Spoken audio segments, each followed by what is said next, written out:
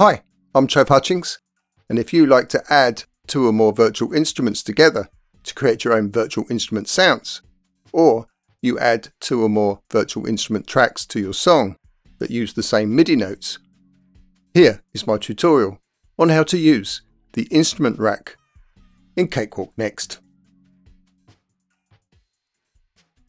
Click on the plus icon. Then click on Instrument Rack. Then double-click on the track header to open the plugins pane. Now, this first section is where you add virtual instruments. So click on the plus icon.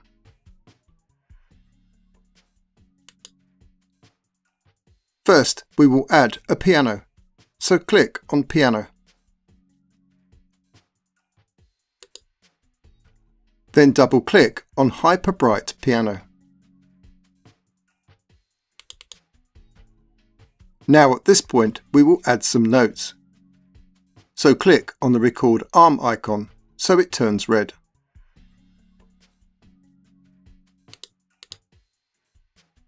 Then click on the Record icon and record some notes.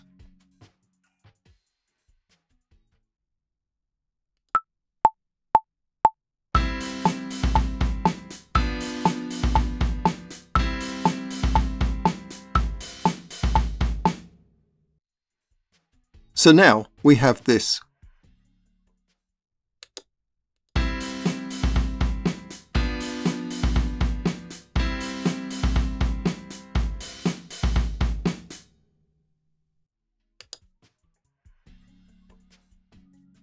Next, we will add a second virtual instrument. So click on the plus icon. This time, let's add a voice pad.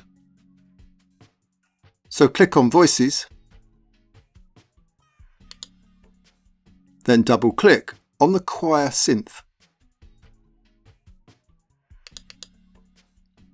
And now we have both virtual instruments playing the same notes.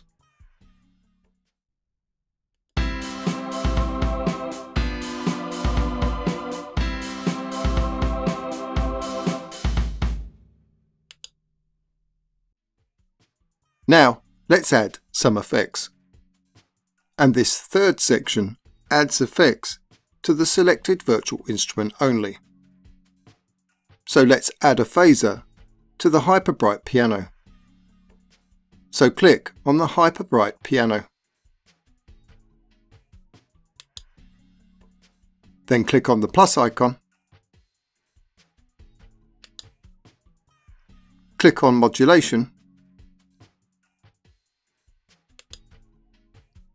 Then double-click on Phase 72.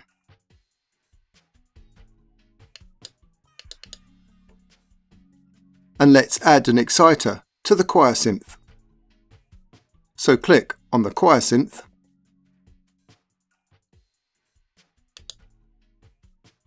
click on the plus icon, click on Enhancer, then double-click on Exciter. So now we have this.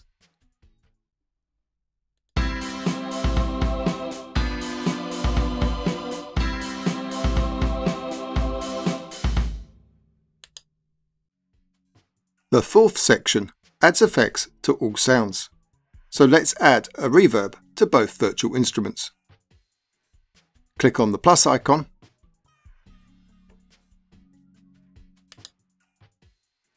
click on Reverb,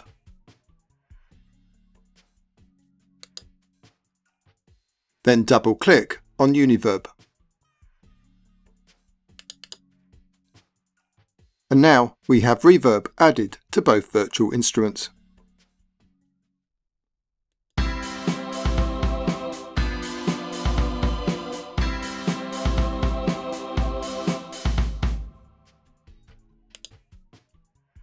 Now let's look at section 2.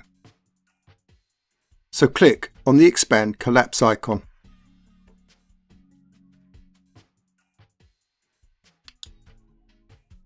Here we can change how the virtual instruments react to the notes. Click on Choir Synth, so this section too will only affect the choir synth. The note range sets which MIDI notes will trigger the choir synth. So if we drag the right marker icon on the note range slider about halfway to the left, the choir synth will only make a sound on the MIDI notes that are on the lower half of the musical key note range.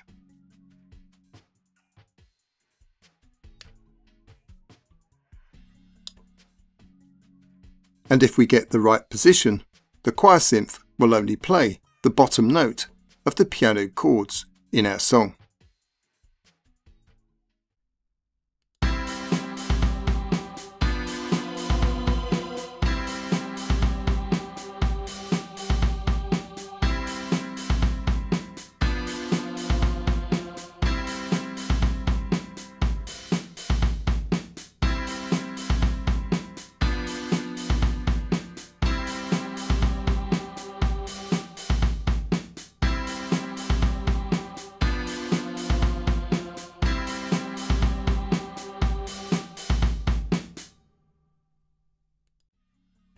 Dragging the left marker icon on the velocity range slider to the right will make the choir synth only play on the louder MIDI notes.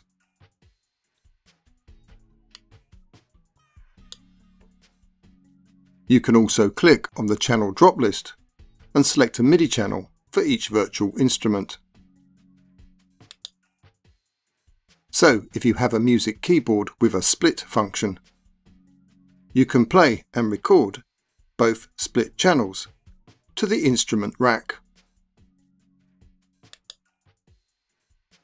If you enjoyed this video, do give us a thumbs up and click on that subscribe button. Cheers!